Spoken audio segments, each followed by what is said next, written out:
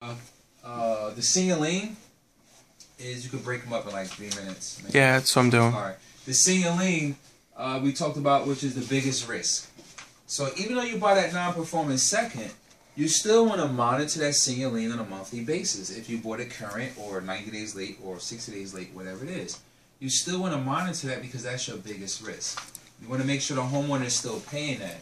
So you need to get permission to call and inquire. I mean, you can use the automated machine like we talked about, but if they fall behind or certain banks like PNC, you can't just call an automated machine. You need like a PCIS number or something. I forgot what it is. But you need that number, and you don't get that number until you get the original collateral. So when you get your original collateral, you still may be able to do it, but you need authorization from the homeowner.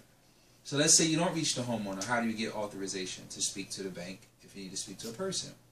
Remember that assignment of mortgage piece, which as I said is like your ownership of the loan? The assignment of mortgage is your ownership of the loan.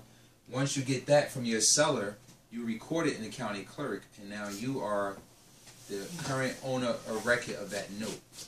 So now you can fax that assignment of mortgage, your ownership proof, to the first lien holder and say, I'm the second mortgage company. I have the right to inquire about the first. I have an equitable interest in this property. Tell me the status of the first. Some of them, a customer service rep might not understand that. They might just understand third-party verification.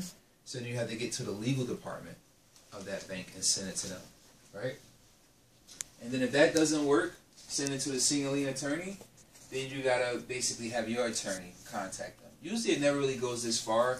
You can send over the assignment to the legal department and they will give you authorization on the loan. So now things you want to